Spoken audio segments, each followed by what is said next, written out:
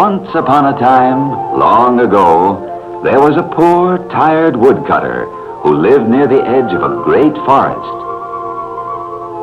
He had 2 children, a boy who was named Hansel and a little girl named Gretel.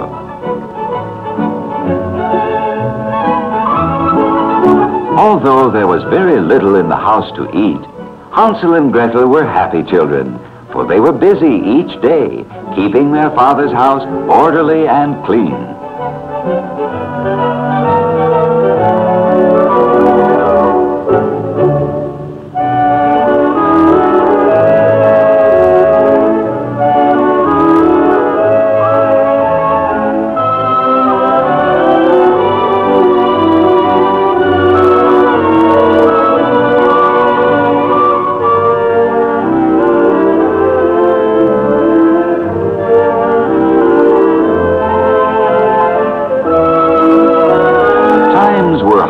For the woodcutter.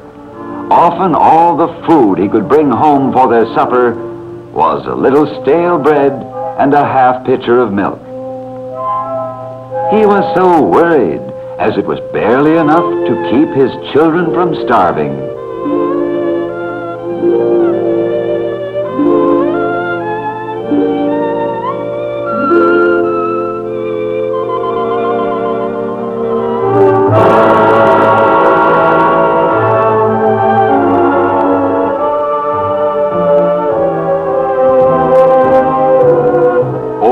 What is to become of us?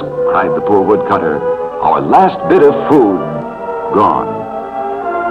Hansel knew that Gretel had not intended to break the pitcher nor spill the milk, and tried to comfort her. But he knew too how worried his father was and wanted to help him in some way. With the half loaf of stale bread under his arm, he took Gretel to the front porch, where he wanted to tell her about his plan to get food for their supper.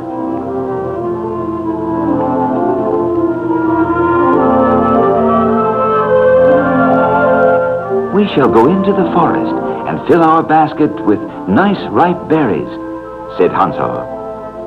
But Gretel was afraid. She thought they might get lost without their father. Hansel finally persuaded her to follow him, and the 2 children set out on their journey through the wood.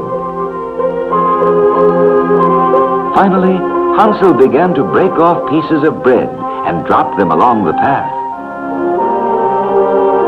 See, Gretel, said Hansel, when our basket is filled with berries, we shall follow the trail of breadcrumbs back to our house.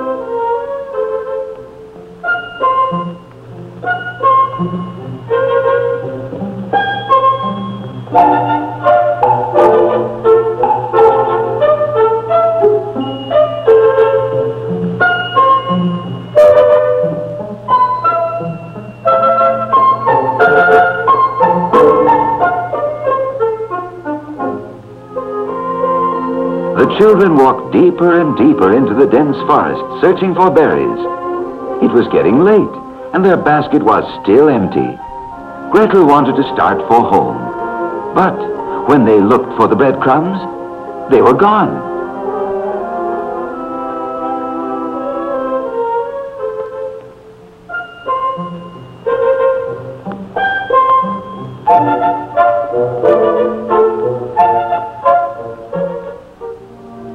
Don't be afraid, said Hansel. In the morning, we shall find our way home, somehow.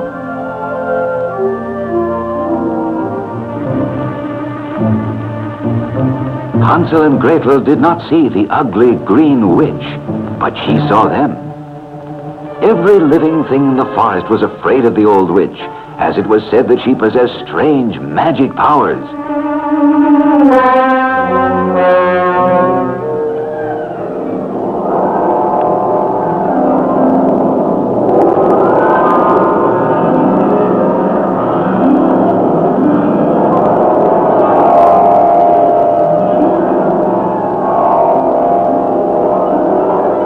What a beautiful gingerbread house it was for 2 hungry children to find in the lonesome forest. Hansel thought it strange that they hadn't noticed it before. The roof was made of ginger snaps, the chimney of blocks of taffy candy, and the sides were covered with frosted cookies.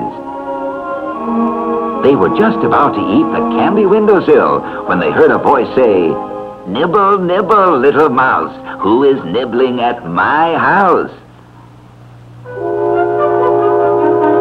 "Oh, you poor hungry children," the old woman said in a very cheerful voice. "I'm so glad you like my gingerbread house." Then she said in a more kindly voice than before, come inside, and I will give you something very nice to eat." Though the old witch was ugly and her face wrinkled and green, she spoke so pleasantly that the children trusted her.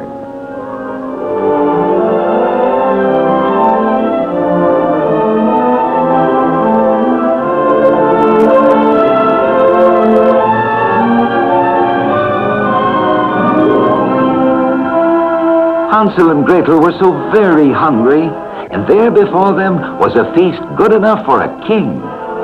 The witch's table was spread with candies, puddings, sodas, and ice cream, many more wonderful things than they had ever had at home.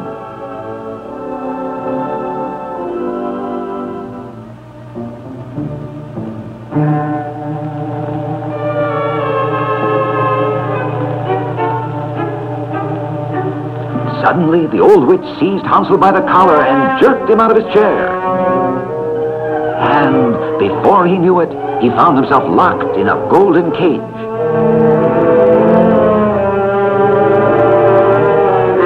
Then she said to poor little Gretel, "Now you, child, put more wood on the fire. Go do as I say. We are going to bake gingerbread today."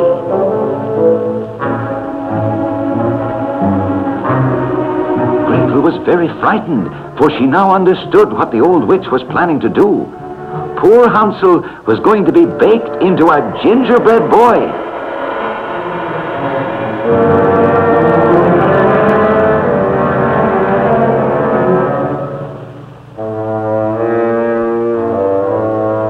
"Now, child, test the oven and see if it is hot enough," said the old witch.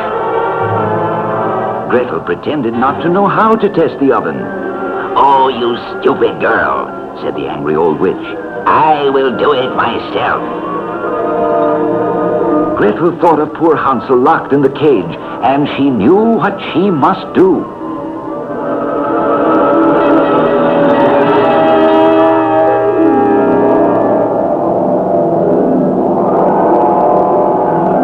When the witch was destroyed, the enchantment of the gingerbread house was broken, and Hansel and Gretel were free.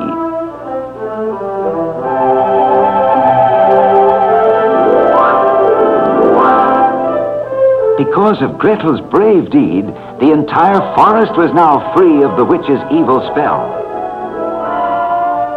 The animals sent a quick-footed white rabbit to tell Hansel and Gretel how happy and how grateful they were, and to show them where the old witch had hidden her treasure chest of gold and silver and precious jewels.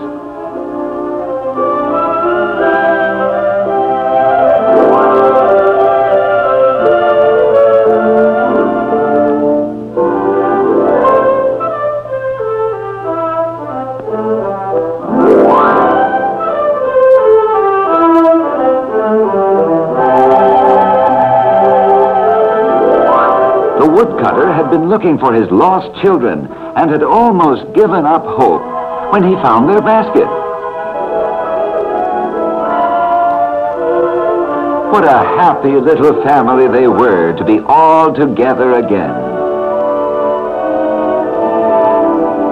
Now, with the wonderful treasure chest full of gold and jewels, they need never go hungry again.